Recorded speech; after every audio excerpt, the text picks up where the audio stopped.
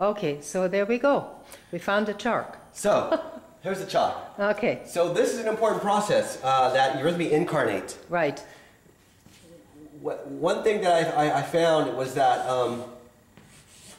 that if you look at the progression of music historically, it almost is mirroring what could happen with Eurythmy, but it's not really happening yet. I think I'm helping.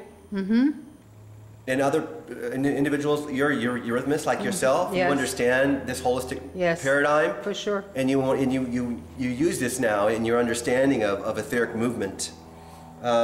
Is that it took many centuries for music theory to become a language in itself. Yes. You know, I could do.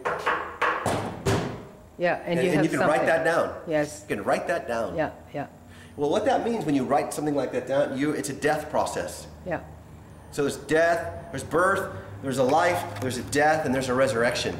And now the artist can look at this dead transcript and lift it off and play it. All it is a couple of black dots and a piece of paper, which is magic. It's magic. It's totally. Like magic, yeah. Totally. So we have to do that with Eurythmy. Well, that's what Rudolf Steiner was attempting to do. You see, he gave the forms. You know, all the ancient disciplines, the martial disciplines, all the folk dancing disciplines. They've all created ways they can write it down. Dalcroze, Rudolf Laban, the work that's going on with Frey Faust and Axis Syllabus, amazing work. It's all incarnating movement, so we can kill it. And I don't mean in a morbid sense. I mean that it has to die to the paper. It has to die to the earth so we can lift it off. Yeah. And so Rudolf Steiner attempted that because he has volumes of documentation and drawings about these archetypal movements that again relate to speech and music. This larynx. Yes. It's really we can important sing organ. and speak. Singing and speaking. And so this, once it can hit the earth, we can start to listen to its reflection. And then we can have knowledge of where we're going in the future. Right now, since we don't allow Eurythmy to incarnate in an applied way, we don't know where we're going with it. Yeah. And the kids don't like that. Kids need to know where we're going. They need to know that if, in their ballet classes, if they're pointing, they're stretching. They're doing an E. Yeah. You see, it's all related. When they spin around, they're doing a rotational movement. Yeah. They need to know that kids that are doing Tai Chi, that if that's what they're doing in school, that Tai Chi they can see is related directly to that sound M. Yeah. You see, it's a slow meditative movement, which is very watery. It's very watery, Tai Chi. Or, for example, the martial arts. The K, and the G, the strike, and the block. You see, the martial arts are incarnating that culturally into the stream of humanity. And we need to be able to see that this speaking and singing is a universal thing. And until we start to bring Eurythmy to our training centers in this applied way. Our education centers. Exactly, thank you very much for that. In our educational centers, our anthroposophic educational centers, will we start getting more traction? Because what happens is that Eurythmy, in an applied sense, it becomes an inclusive paradigm. Right now, it's very exclusive. Yeah. Because when I left my training, I'm sorry to say. And you can only do it inside. Inside with the right shoes on and the windows closed. And not inhabit the rest of my body. Right. Like, for example, a lot of this is on my website. There was a very sweet woman. Her name's Kathy O'Neill. And Kathy was one of my students down at WISC, Waldorf Institute of Southern California. Oh, yes. And so I go down there once a year with my dear friend Steve Spitalny, who's an early childhood educator, who's very, in the sense, cutting edge on that level. And he's Steve Spitalny and Kathy were two of these individuals who could see me for who I am, as quirky and as overbearing and as I can be. Well, you're trying to bring something new. Yeah, and they believed in me, like my friend Peter. Yeah. And And so Steve and I we go down every year, and we've been teaching these seminal the beginnings of this new education in Eurythmy. Yeah, it's really exciting because there's a real sense that these young teachers, they're getting it. You know, they understand the need to work holistically. Yes. The need to look at the at holism and which archetypes are we dealing with, and have this sensibility and practice of looking at things that way. Yeah. And so Kathy was generous enough to start a website for me. I haven't worked with it for years because it's been online for years, but I don't know how to do that kind of stuff. Yeah. Maybe one day. You need a techie for that. I need a techie for that. But my friend Steve, he invites me down every year, and I can share these things with these Waldorf teachers down at the Waldorf Institute of Southern California. And those so there's a beginning there. Those individuals down there, they understand there is something wrong, deeply wrong, with the way Eurythmy is being perpetuated. Yeah, yeah. It's not a bad thing. But it's a growing pain. It's a growing pain. There hasn't been a new art in thousands of years. Well, it's not even a new art in a sense. It's just if you want to take these universal laws of speech and music and use them artistically, well, dancers do that already. They just do it intuitively. Yeah. You see, but we as Eurythmists can help to see this connection consciously, because it's all about holism again. Yeah. It's not an abstract thing. What Rudolf Steiner brought. It's just that it's been taken into a society of individuals who have been sort of protecting it and been putting it up on a pedestal. Yeah. And separating it away from themselves. Yeah, yeah. And they're not seeing that it's right here. Yeah. It's a very interesting thought that we know more about what's outside of us in the universe, in space. Yeah. And way off in the far distances. Well, I asked people, do you know where your liver is? We did kind of a reversal, and I said, do you know where your liver is? There were some people who didn't know where the liver is. Right, but you understand that's connected to what I'm going to say. Exactly, is that we know all these things that are out and about us, but we know very little about what's in the ocean and the Earth's oceans. And again, the Earth is a being, and it has almost the same ratio of water as we do in our own bodies. And so if we can start in an applied way to listen to our water, to our slosh, you see, then we'll also learn not to put holes in the earth, in the ocean, so that the oil can come out. Oh yes. Right, and that's what these forms that Frank Chester is creating. Yeah. It's ennobling and it's rarefying the water again through pure geometry. Exactly. Pure phenomenological research. Again, in many ways, Frank's work is this connection between the water and the earth. Exactly. It's phenomenological. It's not. You don't have to be scared about that. If you inhabit your lower centers, you're gonna unleash a sexual demon. No, it's not gonna happen. No. In fact, because you do have an eye. I mean, if you're developing that, you can do whatever you need to do with it. But what's happening? But the aberrations, the sexual aberrations, come out of the fact that we haven't explored it consciously.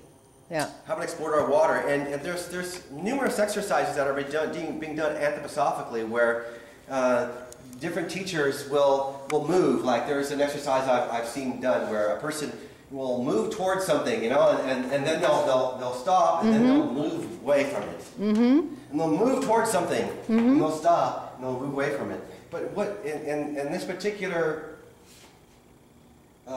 example, the instructor asks the person to think of a stream that's outside of them, and that they're in that stream. Yeah. And then connect with that stream. Yeah. And you can do that. Yeah. That's fine. But you have to start with your water.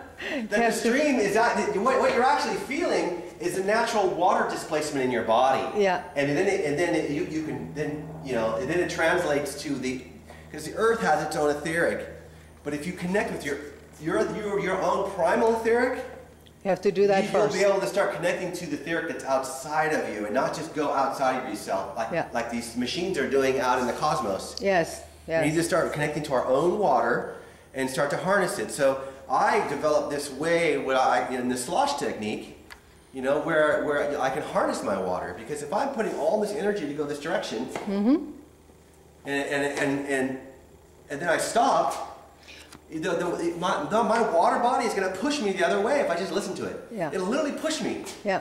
And so an individual can then start to work for long periods of time by using this rhythmic quality of slosh. You see, because they're on the edge of their water. Yeah. Because they're listening to their water. Yeah. And you see it in dead shows. You know, when you smoke a joint and you drink some beers and you get all loose and gooey. See, these people are experiencing their etheric body directly. Yes. They're doing it through the Maybe that's why men drink so much, because they like They like that feeling of being all sloshy. There you go. And you can imagine now, once now you understand this idea of the slosh and this watery self that we've been ignoring for so long, you understand, you know, the drunken monk discipline. You see, the drunken monk is a discipline where they're just directly working with the watery etheric, the sloshy etheric.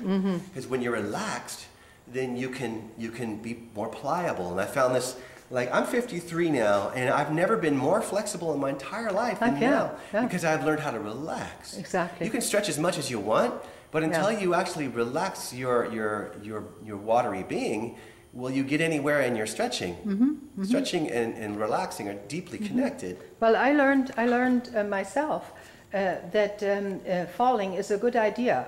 I kept falling when I was doing Eurythmy training, and just outside, just falling over something. Oh, right, being clumsy. Yeah, well, you know, just falling down. But I love falling. Same here. You know, that's because you get into the physical. I mean, it's not a problem. That's right. Yeah, yeah. You have to know how to fall. You have to know how to fall. I mean, well, here's something, on a side note. You want to go into the 5 vowels? It would be a good idea, but we'll have a break first. Okay. All right. So now we're going to get into the physical part of the physical. Right, exactly. So, what's the physical part of the? Well, there's two things I wanted to show you with regards to the human skeleton. Okay, and here's the human skeleton. There we go. Yeah. So what I have here, I have an arm and I got a leg. Okay. And you can see that they're very distinctly parallels. Yeah. What's missing here is the hip. And what's missing up here is the collarbone and the shoulder blade. Right, right. And as you know, as above, so below, right? Yes, so you have it there and there. Right, so then you have it also, it's also in our head. Our jaw is our limbs. You know, so you'll have this similar structures that's metamorphosed into our head. Yeah. So our hips is all basically the rest of our head. Right. And our shoulder blades, our collarbone. Our collarbone and shoulder blades is the hip of the middle system. Yeah. And then our hips proper are, we know as hips. And these are just metamorphosed in different areas, these threefold areas. Exactly. And in this way, we're talking about threefoldness. So, there's a different archetype operative here. Yeah. Like so when I was talking about here, I was talking about a fourfold paradigm. Right. And with regards to Eurythmy and applied Eurythmy, and you can almost say that this fourfold paradigm, that what lives in the in-between space, is thinking, feeling, and willing. Right. You see, it's the fourfold paradigm that creates the vessel for the soul to live in this in-between space. Exactly. And we know that in our study in Eurythmy that the soul or that the interval, the musical interval, is something that you feel, as opposed to the tone itself is something that you hear and you experience with your senses. But it's our feeling life that senses the differences in tones, which is the interval space. Because really the soul of music is in the interval. In other words, this in the silence is the most activity. Yes, in between. interactivity. exactly, inner activity. Right. Yeah. And you have that with, and you can even break down the intervals themselves into harmonic and melodic intervals, where you can see again there's a duality going on, where the harmonic intervals have to do more with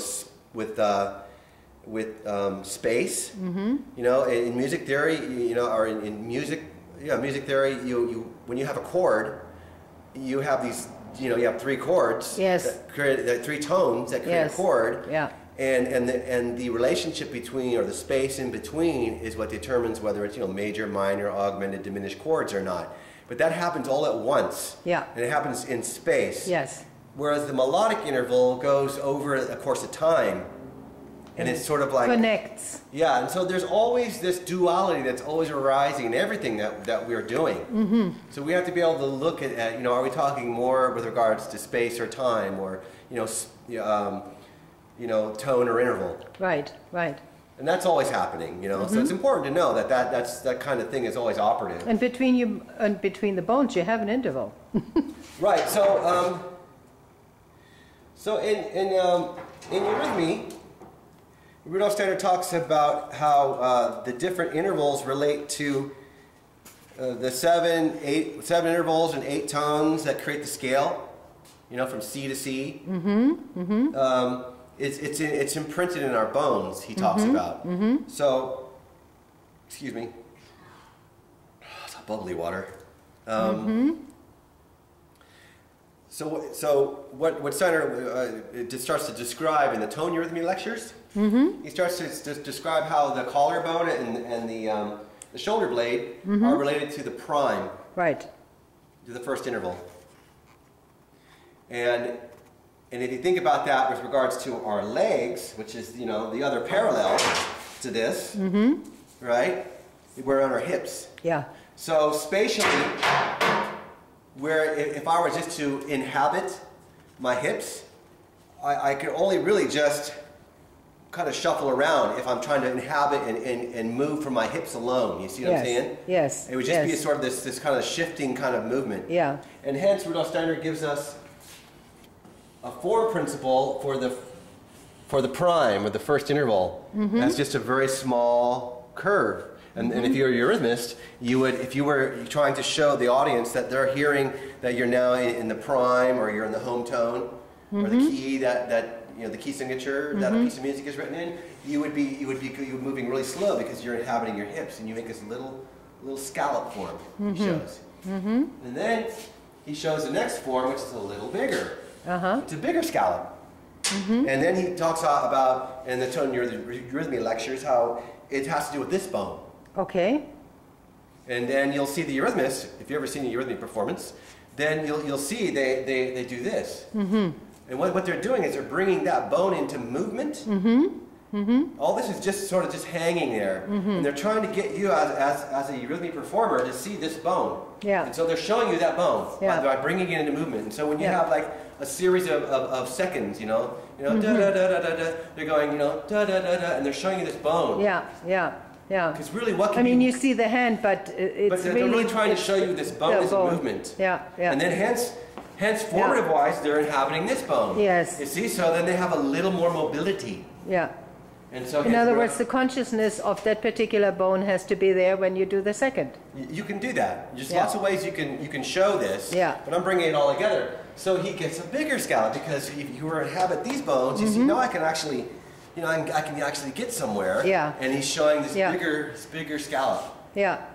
Yeah. And the eurythmist is showing, what could be more objective than showing your bones? Yeah. Yeah. You see? So, and then he says the third interval has to do with these two bones. Uh-huh. And you see there's 2 of them, and Rudolf Steiner describes these as the major and minor third. Yes. And this is how we build chords, mm-hmm. using a major and minor third. Exactly. Mm-hmm. So, what does he do? He makes a bigger scallop.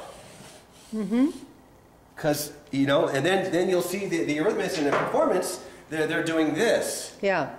And they're not really inhabiting their hands, it's just kind of there, but you see they're bringing these bones into movement. Yeah. It's different than this, when lifting. Yeah. So it's kind of a lifting gesture. Yeah. And this is this, because now you see now I'm in these, and you see now I'm in these bones. You can also do it in the